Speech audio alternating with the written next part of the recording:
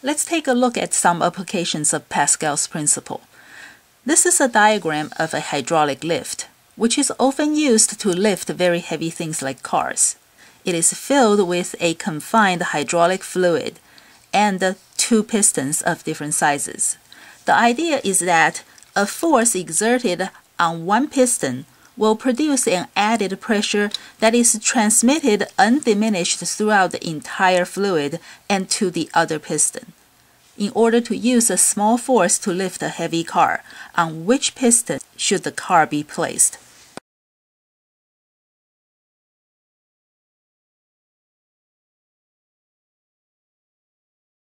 This is not drawn to scale, but the heavy car should be placed on the big piston, because the pressure should be the same on both sides. So pressure on one side equals to the pressure on the other side, and we know that pressure equals to force divided by area. So this is a force on one side divided by the area on that side equals to force on the other side divided by the other piston's area. That means the side with the larger piston gets to have a larger force. In this hydraulic lift, the diameters of the two pistons are 0.1 meter and 0.3 meters. A 1,500 kilogram car is to be lifted by the large piston. What force has to be applied to the small piston? When the small piston is pushed down by 5 centimeters, how far is the car lifted?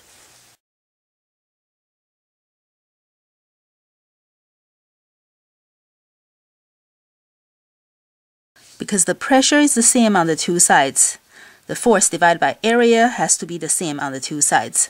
The force on one side is F, we don't know. The area is pi r squared. The radius is half the diameter. On the other side, the force is the weight of the car, 15,000 newtons. The area is pi r squared, and r is 0.3 divided by 2. And we can cancel the pi's on the two sides and the 1/2 squared on the two sides. So what's left is F divided by 0.01 equals to 15,000 newtons divided by 0.09.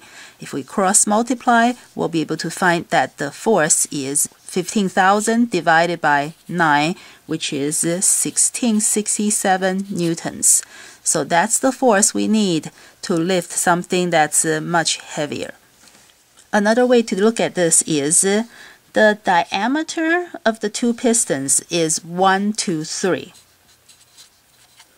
That means the area, which is pi times half diameter squared, is proportional to d squared, because pi is a constant, the 1/2 squared is a constant. That means the area, or the d squared, would be 1 to 9. Since the force divided by area has to be the same on the two sides, that means the force must be 1 to 9 as well, because 1 divided by 1 would equal to 9 divided by 9.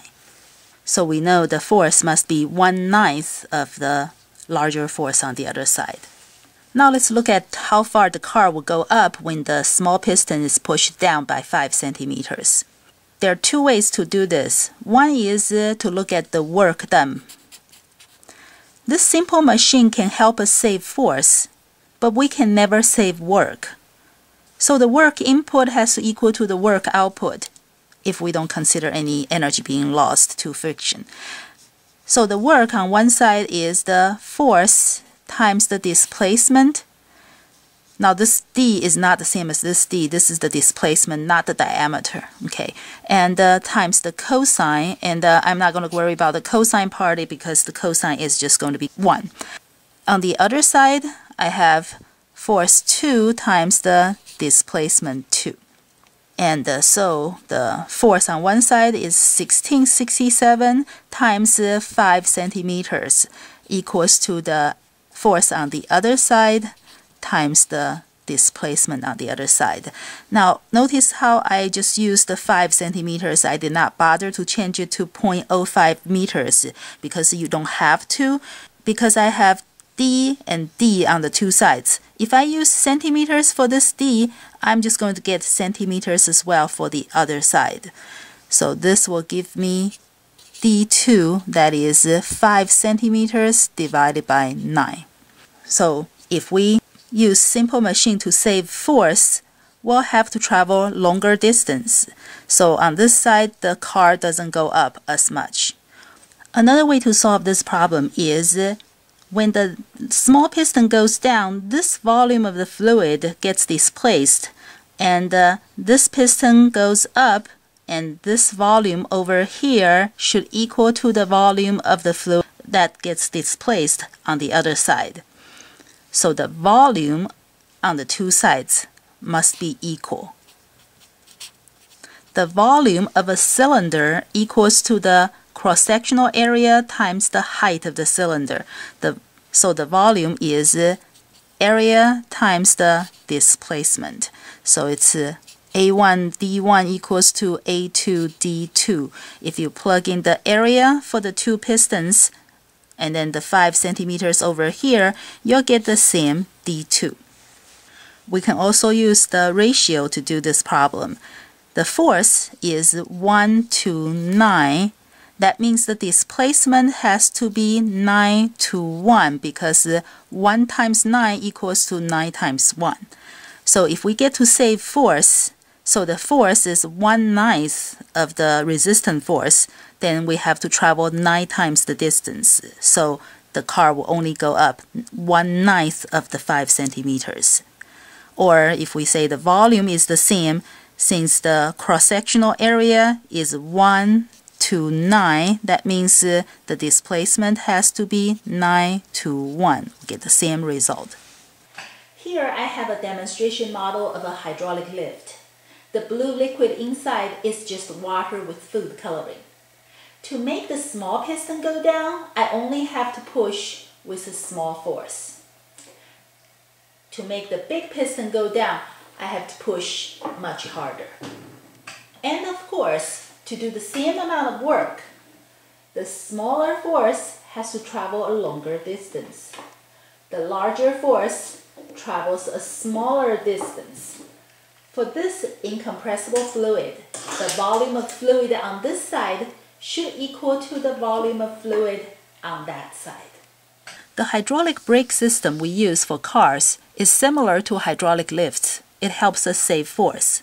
When you step on the brake pedal, you add an extra pressure to the brake fluid inside the master cylinder, which is transmitted throughout the entire confined fluid to the brake pads or brake shoe of each wheel.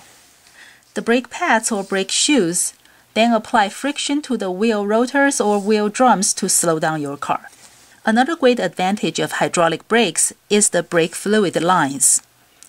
These flexible lines make it easy to route around parts of the car to reach all wheels, and your foot on the brake pedal does not have to feel any movement at the wheels.